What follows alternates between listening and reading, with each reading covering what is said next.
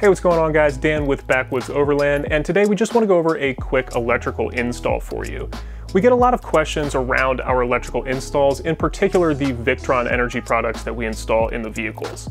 So today we want to go over quickly the BMV-712 smart battery monitor, and we're going to be showing you a real-world application for that in this 200 series Land Cruiser. So we're not going to show you every single install step, but we'll give you the basic overview of how to hook it up and how to kind of set everything up, and then we'll show you the functionality that comes with this system, in particular the Bluetooth application. Now we're going to end up mounting the controller in the rear of this vehicle, but you don't necessarily have to do that. You can mount it pretty much wherever you want. So we'll show you exactly what each component does to hopefully give you a better idea of what each part does so that you can install it in your own vehicle. So the main component of this kit is the monitor itself. Now this can mount a number of different ways. You can use a 52mm hole saw and attach it from the back with this ring, but also included in the kit are an external mounts for if you were going to mount it like on a wall or something like that. And then it has this nice cover plate that you can put over top of that to hide those screws. But what's going to happen here is this is going to mount at whatever location you want to control or view your battery voltage, current, whatever you need to view from this monitor. From there, we're going to go ahead and plug in the communications cable, which we already have run back here on the 200 series. And then from the monitor through the communications cable, we're going to get to the shunt. Now this is going to be mounted up by the battery location of the vehicle. In particular, we're going to mount this near our auxiliary battery. So the shunt has two red wires that come off of it. Each one of these is going to run to the positive terminal on each one of your batteries, and that's going to give us the voltage readout for those batteries. Now, like I mentioned before, this is going to be installed with the auxiliary battery, so the negative terminal of the auxiliary battery is going to go to the input side of the shunt. Then from there, all of the negative terminals for all of our loads, so whatever accessories we're mounting to the aux battery, are going to go to this side. What this does is it allows the shunt to read the current that is coming through for each one of your accessories, and then it feeds that information back to the monitor. All right, so now we're going to go ahead and install it in the vehicle, and then once it's all hooked up, we'll show you exactly how it works, and we'll also show you the functionality of the Bluetooth app. So now we have everything hooked up, I just want to run through the different display options on the rear unit here. So first we have our main battery voltage, so this is your starting battery.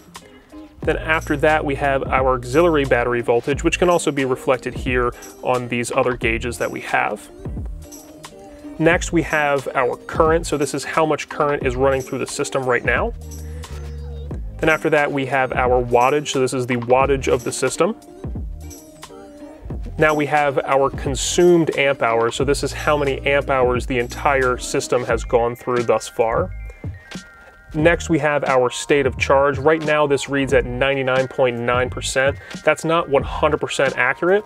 We are going to see this number change over time as the system learns the battery and the electrical system that it is on right now. So the longer that this system is running, the more accurate it will become. Then after that we have our time to go. So this is how much time we have on the current power draw until the battery needs to be recharged. And then we are back to our main battery here.